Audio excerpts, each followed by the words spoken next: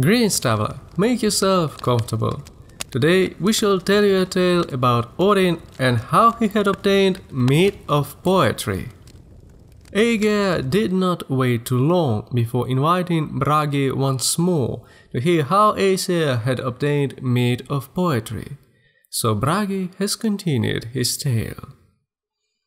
An old saga tells us that Odin had heard a rumor about mead that will grant skaldic skill and great wisdom to one who will drink it.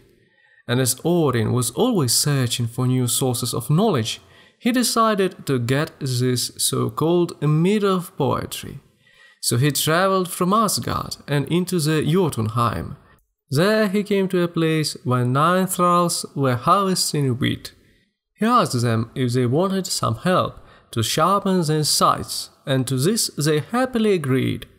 Odin then took a whetstone that was hanging from his belt and sharpened the blades of their scythes. Those poor thralls were overjoyed as their scythes were much improved, and asked whether the whetstone was for sale. Odin had answered that he who would buy it must pay a fair price for it. All said that they were willing to give the sum demanded, and each wanted Odin to sell it to him. But he threw the whetstone up in the air, and when all wished to catch it, they scrambled about it in such a manner that each brought his scythe onto the other's neck. After this event, Odin decided to seek lodging for the night at the house of the giant Baugi, who was a brother of Suttungr. Baugi complained of what had happened to his household, saying that his 9 thralls had slain each other, and that he did not know where he should get other workers. Odin, who had decided to travel under the name Bulwark, offered Baugi to do the unfinished job of those thralls if he could get a drink of Suttungr's mead. But Baugi said that he had no control over that mead, as Suttungr has kept it for himself. But he agreed to go with Bulwark and try whether they could get the mead. So Odin stayed with Baugi for the rest of the summer, doing the job of the 9 thralls.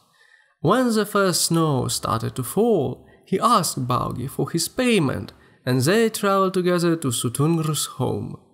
Baugi explained to Suttungr his bargain with Bulwark, but Suttungr stoutly refused to give even a drop of the mead.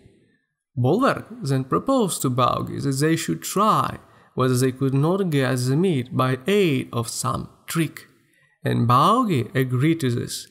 Then Odin drew forth the auger, which is called Rati, and requested Baugi to drill a hole through the rock if the auger was sharp enough.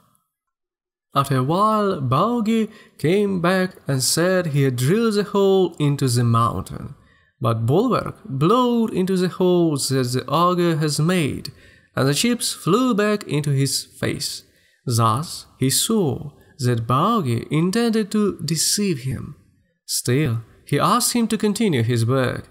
Baugi drilled again, and when Bulwark blew a second time, the chips flew inward. Now Bulwark changed himself into a serpent and crept into the hole made by Jotun.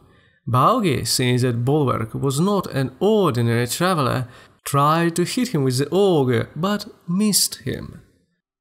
Bulwark moved slowly forward until he came out of the hole and into a room, where Gunnlod, Suttungr's daughter, guarded the Mead of Poetry.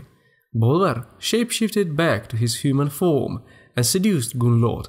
He slept with her for 3 nights, and during this time he took 3 mouthfuls of the Mead of Poetry. At the first night he emptied Odrenir, after second Bodn, and after his last 3rd night he emptied Son, and thus he had all the mead. He now quickly shapeshifted into an eagle and flew away as fast as he could. When Suttungr saw this, he changed himself into an eagle and flew after him. When the Aesir saw Odin coming, they set their jars out in the yard. When Odin reached Asgard, he spewed the mead up into the jars. He was, however, so near being caught by Suttungr that he had pooped some of the mead of poetry out along the way, and whoever wanted it took it. Anyone who had tasted this defiled mead is what we call bad poets, but the rest of Suttungr's mead Odin gave to the Aesir and to those men who are able to make verses. And this is how poetry was spread throughout the 9 worlds.